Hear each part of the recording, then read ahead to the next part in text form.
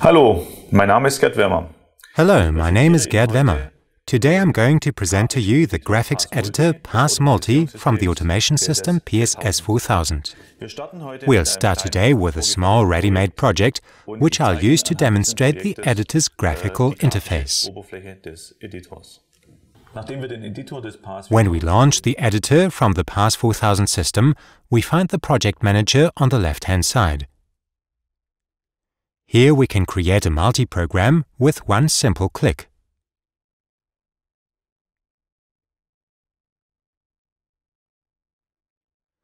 Now we're in a user interface where we can add blocks. A block can be added to the displayed interface via the library, which is on the right-hand side under Palette.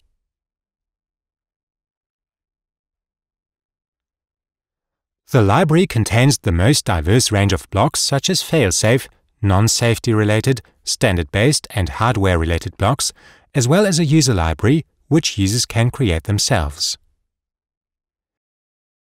We'll simply take one block from this library. The component block means that I add another level to a project. If I give the component block a name, this will be inserted on the user interface.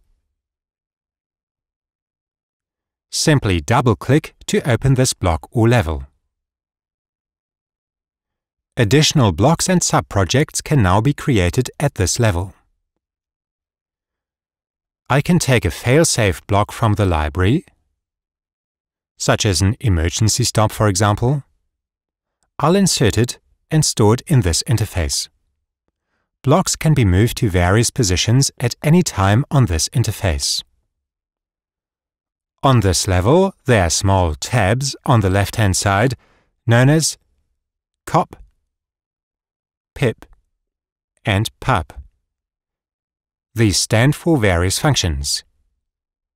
Cop, for example, means to position a connection point. Pip, for example, means a direct link to the hardware entry level.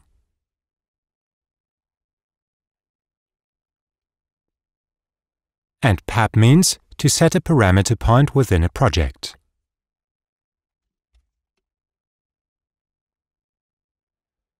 The properties for the various points can be changed in the Properties field. I also have the option to change the data type of the various connection points. Here there is the option to choose between a non-safety related type, a bool, or a fail-safe type, an FS safe bool. This is clearly illustrated in the project by a color outline, which changes from gray for non-safety related to yellow for fail-safe. I can do this for all points via this Properties field. The inserted function blocks can be changed down here in their Properties window. Here I have the option to choose between a single channel or dual channel function and select functions such as time monitoring for simultaneity, delay, or other parameters. Standard-based control blocks are added to the function blocks in order to create logic connections. For example, take an AND control block. If I zoom in, you can see that this block can be parameterized as both safety-related and non-safety-related. We currently have two non-safety-related blocks in this project.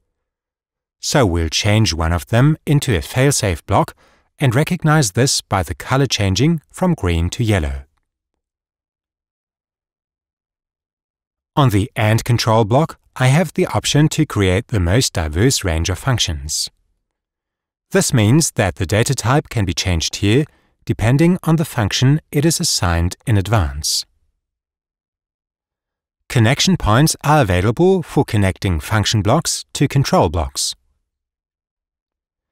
These are shown in black with a yellow border for safety-related blocks. Here I can connect the most diverse range of functions.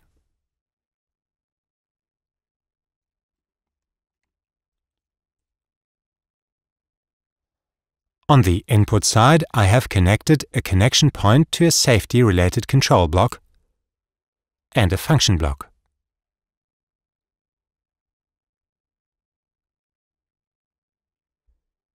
To carry these to an output, I have contact output connections on the right-hand side, or another pip, which I can use to connect directly to the hardware. I'll take a pip and connect this point directly to the output. To do this, I must also convert it to a safety-related data type. Again, I can do this via the Properties window, which is in the lower area of the screen.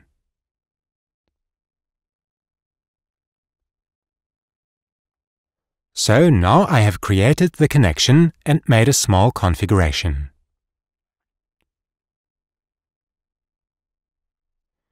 The name can be assigned directly on these functions. By right-clicking, I can rename the element to Connection. This is also possible on the output side.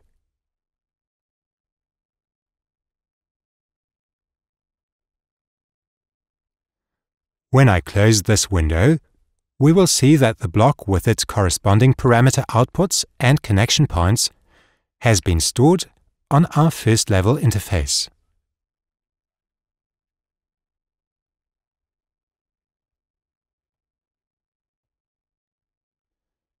To create additional blocks, I proceed as follows.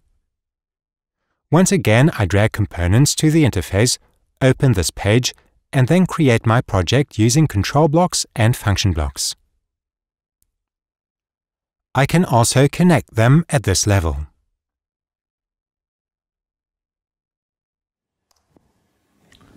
So, having used the graphics editor together, there should be nothing stopping you from implementing your own project. Have fun!